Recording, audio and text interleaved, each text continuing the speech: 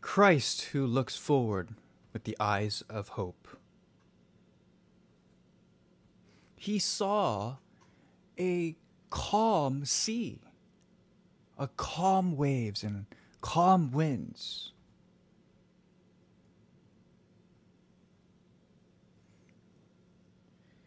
In Isaiah chapter 53, verse 10, he saw himself giving himself as a sacrifice of all of mankind. In John chapter 12, verses 24, he cares for even the seed, a single seed that falls on the floor.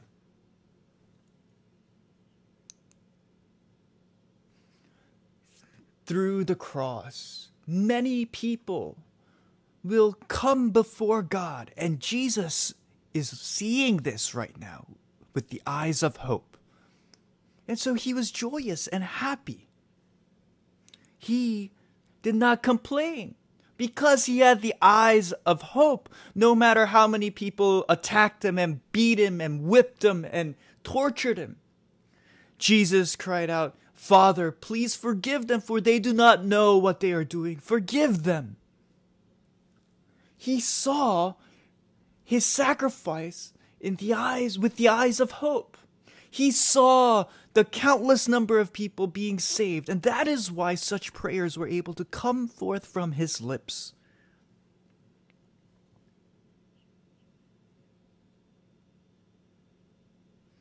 Jesus wanted to show an absolute protection to the disciples. That is why he was sleeping. That's why he was slumbering. But these disciples who were faithless were saying to themselves, "Oh my goodness, we're in trouble." The water was filled in the boat. So Jesus is covered with water, right? That's common sense.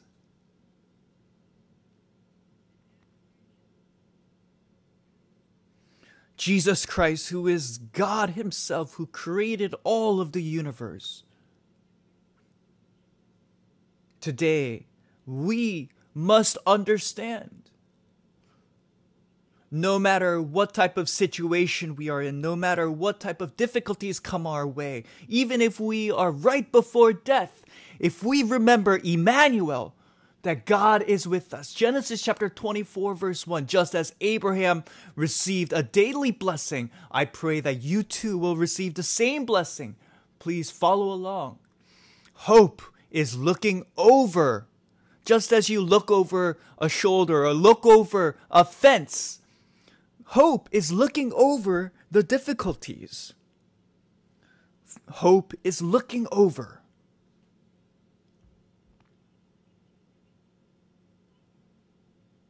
What can you see?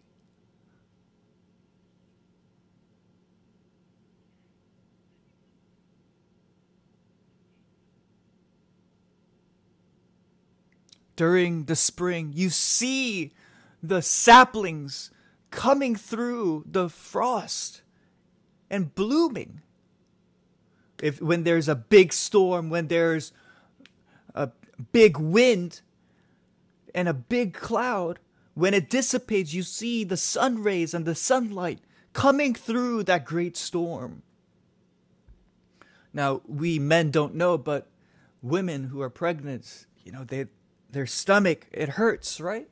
And they create a new life through that pain. Oh man, this child looks like me. This child looks like you. Through pain and suffering, a new life is born. Now, if you have a daughter, don't be sad. And if you have a son, don't be, happy. Whether you have a daughter or a son, be thankful. When you look at the Bible, if there's no women, then how can history continue?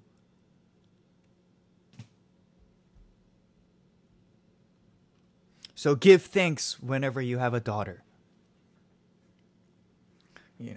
When you're having a meeting with your friends and you're drinking together. Oh, did you have your child? Oh, I had a child. What child? What did you have? Oh, you must have had a daughter because you're not saying anything. That's a hopeless husband. Oh, you had a daughter. Good job.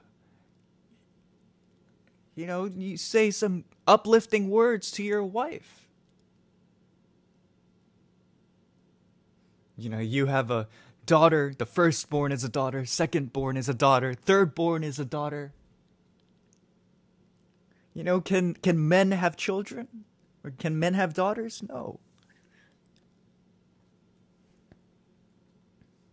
Now, sons, if, they're in high school and you want to take your son somewhere, they say, Dad, I don't want to go. Or Dad, why do I have to go? But daughters, they follow you everywhere. Sons,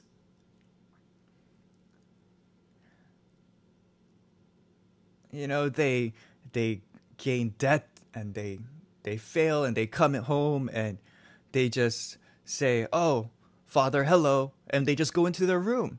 But daughters, they come out and they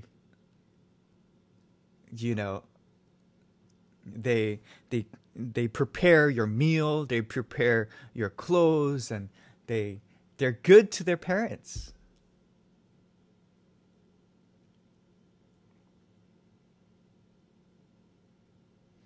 Those who have sons, they can't even travel to the United States, but the parents who have daughters can travel wherever they want. It's a story that I heard. I don't know this. It's a story that I heard.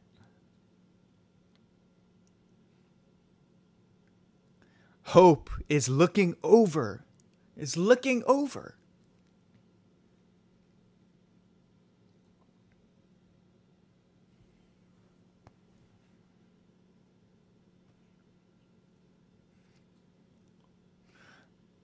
We must have the faith of hope, seeing the solution within the problem.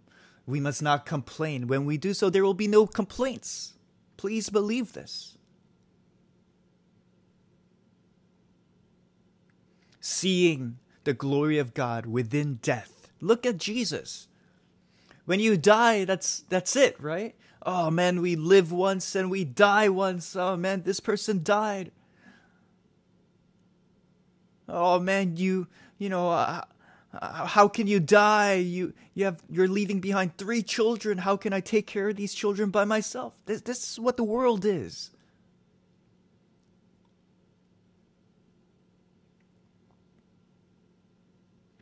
Seeing the glory of God within death. Be like Jesus. Have the heart of Jesus. When you look at Jairus' daughter, Mark chapter 5, verses 22 through 23 records this. Jesus saved her. Oh, Jesus, my daughter is dead. And when Jesus says, oh, I could save her, everyone laughed at him. But look at the daughter of Jairus. She lived. He is life itself. He is the owner of life. He scolds death. And he makes it look so easy, just as if you're waking up a sleeping person. Luke chapter 7, verses 11 through 17. We see a widow in a town called Nain. She's a widow. All of the people in Nain, they cried and wept for her. But Jesus told her not to weep. Why? Why? Don't cry, because Jesus is saying, hey, I'll be responsible over you.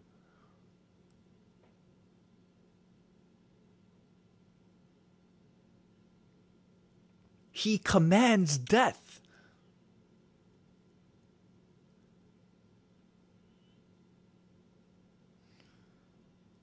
Hey, get up! Get up! So that those tears turn to joy. This widow only had one son. She can never have another son, right? Because she's a widow. And so Jesus went to this widow's house. He went to the town. It's a very small town.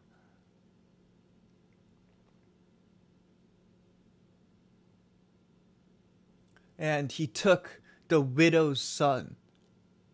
And there's only one road there.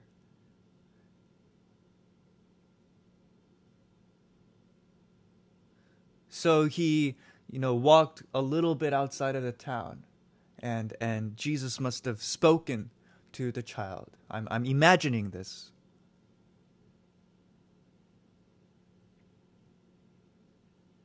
And number 3, who was it? It was Jesus' friend. Jesus' friend Lazarus. And all of the town folks knew that Jesus loved Lazarus.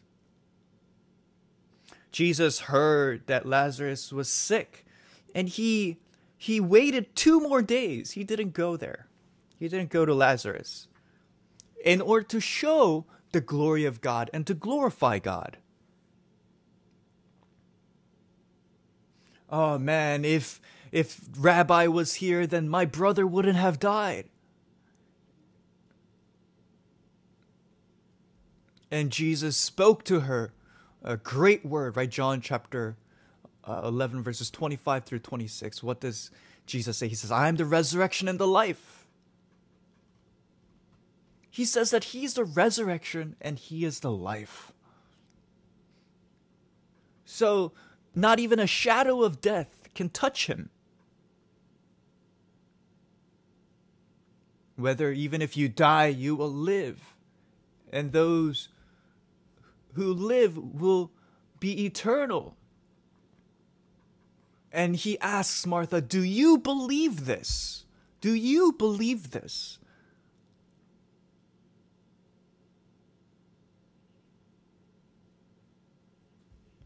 Bethany means the house of torture. It also has a different meaning, but it also means house of torture. So because of Lazarus, this house of torture, this house of suffering, it disappeared. It turned to the house of joy, house of happiness. The love of God was upon this town.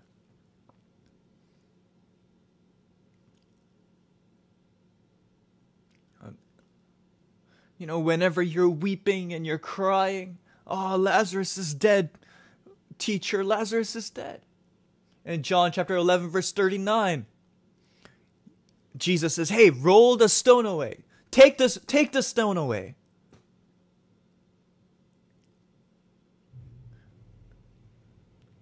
Christianity is a religion that rolls the stone. We Christians do not have a grave. So don't write grave on your grave. In 2 Corinthians chapter 5 verse 1,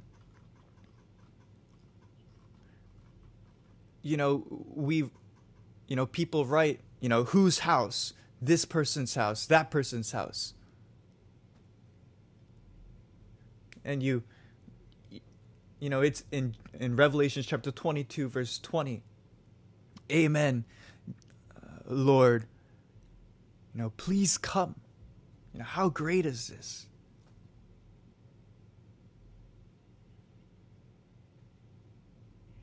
But people, they don't believe. They weep and they cry. And they all cry. And they say, Jesus, it's already been days since he's dead, since he died, and he's already rotting and you can smell him.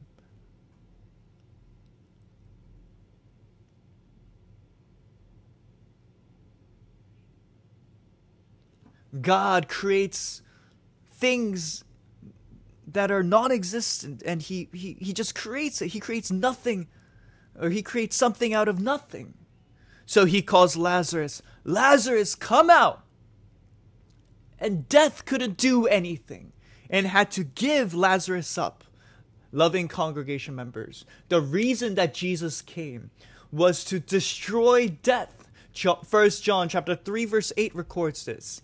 And Isaiah, in Isaiah chapter 25 verses 6 through 8, says that he came to eternally destroy death. That is Jesus Christ, who we believe in. And that person, Jesus, is with us, whether we are in church, whether we are in our homes, whether we are in our businesses or jobs. So why are you afraid? Why are you concerned? Do not be afraid of death. As soon as you die, you will go to heaven. As soon as you leave this place. Those who do not believe, as soon as they die, they go to hell. So you have to believe well on this land in order for the kingdom of heaven to do well. Matthew chapter 18 verses 19 through 20. When 2 or 3 people pray on this earth, then I will be with them.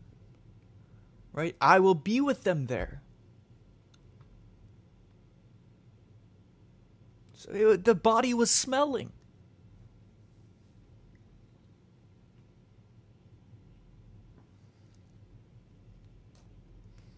Look at Jesus who opens the gates of hope. He's smelling. He's rotting. But the Bethany, the house of suffering, turned to the house of celebration. John chapter 11 verse 39. Hey, roll that stone away. Take it away. And so the town folks, they started to open their eyes and look in the grave. They can smell the rotting flesh. And they thought to themselves, man, this is it. My brother is dead.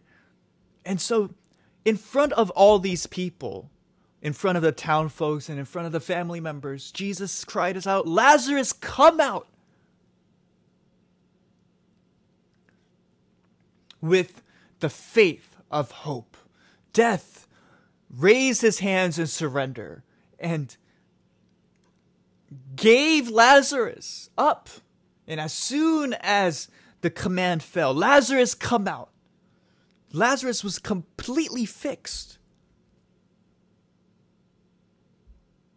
So there was a great festivities that took place in the village. I am resurrection and the life. Whoever believes in me will live, even though they die. And whoever lives by believing in me will never die. Never forget this and believe in it. I say to you, like Jesus, if you believe, please say amen. I am the resurrection and life. The one who believes in me will live. This is Jesus' word. John chapter 11 verses 25 through 26.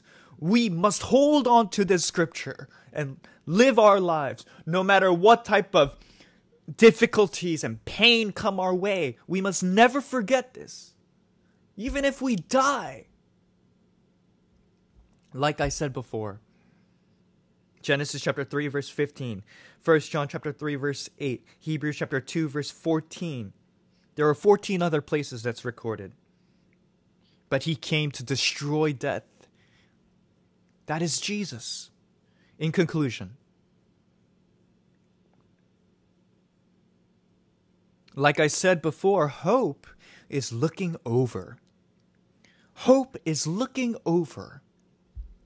Right now, this is death. This shroud is death. But don't look at this death, but look over it. That is what hope is. Through the eyes of hope. When you see hope, look at Jesus' disciples. Rabbi, that blind man, is he blind because of his own sins, or is he blind because of his parents' sins? And what does Jesus say? These disciples who love, these laws and stuff. Oh, he must be blind because he sinned. And so they asked Jesus. And Jesus says, it is not his sin, and it is not the parents' sin. It is because God is trying to fulfill a mission through him. And that is why he is blind. Jesus is saying that he is blind because God wants to do something. Jesus Christ, who sees the work of God even through this blind man. When you look at yourself in the mirror, you might not be worth anything. You might not do anything in the day. You just eat and go to the bathroom.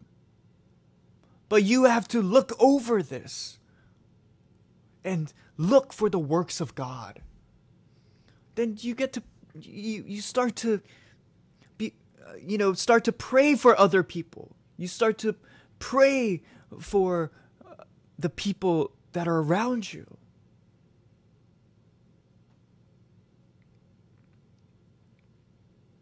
Jesus saw a mission of God even within this blind man.